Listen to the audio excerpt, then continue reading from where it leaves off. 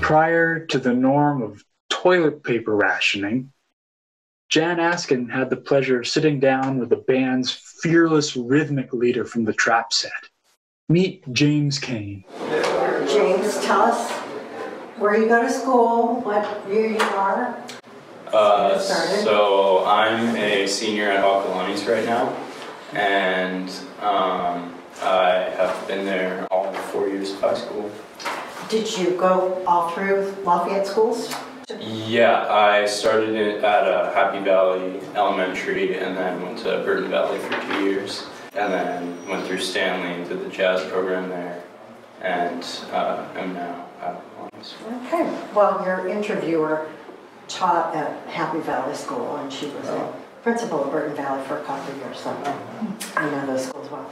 So, James, you play the? Drums. Right. And when did you join the Rossmoor Big Band? I joined the big band my sophomore year of high school, and my freshman year of high school I was actually the second drummer in the Ocalanis jazz band, but I switched over to vibraphone my sophomore year, so I still wanted the ability to play drums frequently with a jazz band, and so I figured this would be a great opportunity to do that. Oh, so you play the drums for the jazz band, but you're still vibraphonist in the high school jazz band. Okay, so that's any other instruments that you play? Yeah, my primary instrument, I would say, is piano, which I've played since I was about 5 years old.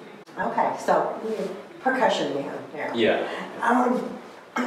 So along those lines, who would you say is your all-time favorite drummer or pianist, or who you most become inspired by? I would say I have two favorite drummers, and they're both contemporary. One of them is Mark Juliana, who does a lot of jazz stuff, but also kind of jazz fusion, and he's just really creative and doesn't necessarily always play on conventional drum kit, which I like. He's really into switching things up. Mm-hmm. And the other one is Zach Hill, who is kind of crazy at times, but I think that contributes to the uniqueness of his style.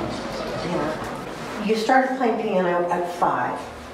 Did you know then you wanted to play the drums? Yeah, I had no idea I would be playing it? drums. I actually, surprisingly, because I'm now a jazz drummer, I started as a rock drummer in a rock band with just a few of my friends.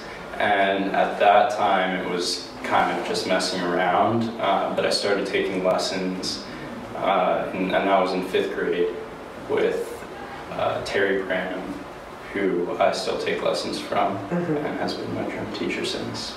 Well, you probably don't have, do you have time ever to get together with a bunch of friends and just jam? Yeah, occasionally. My sister is a sophomore in college right now, and when she was a senior at Ocalanis and I was a sophomore, her friends would come over a lot, and they kind of mess around with instruments too, so a lot of the time we'd get together and play. What was your first day with the band like? You showed up and there's some kids, but there are a bunch of adults and gray beards like me. I remember being pretty nervous, just because I didn't really know what to expect, and I didn't know if Mo was going to be super strict, get mad at me if I messed up. So yeah, I think I remember him saying for the first few months I was here, he always wanted me to smile more. He still does say it sometimes. It just took me a little while to kind of get used to the groove of the band, but once I did, then I became really comfortable, and now I love it. Well, you've stuck with it for these several years now, and it's hard being a senior to commit. What are you taking from the Rossmoor Big Band? I always just think it's nice to, obviously to hear live jazz music is always a treat, but also I think I've started to make some connections with not just people my age, but people of all ages, which probably never would have done. What do you do for kicks? Probably my favorite thing to do is I produce music on my laptop, and it's kind of a mix of genres, but I always like to incorporate jazz. I actually have released one album so far. It's kind of a mix of jazz and electronic. Well, that's fabulous. So what are the next steps? Do you have, would you like to go into music production?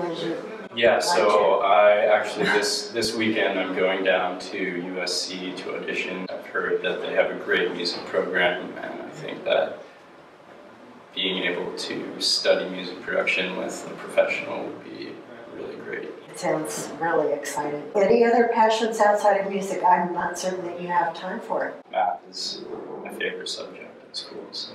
Well, there's a lot of mathematics and music and vice versa. Yeah, that's always kind of fascinating. But you're not going to go out and try to solve Fermat's theorem.